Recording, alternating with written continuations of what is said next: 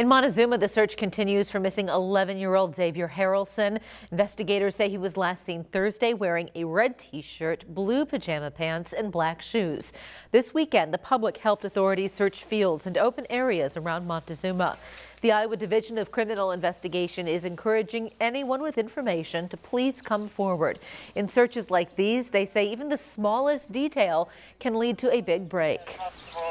Be on the lookout. Any information that anybody has. A lot of times in these cases, somebody may know something. They may think it's irrelevant. Let us be the judge of that. Let the investigators be the judge of that. And one more time, take a look here, please. This is Xavior Harrelson. If you have any information that can help authorities find him, call the number that you see on your screen. That's the number for the Poweshiek County Sheriff's Office. It is 641-623-5679. You can also find that number on our website, weareiowa.com.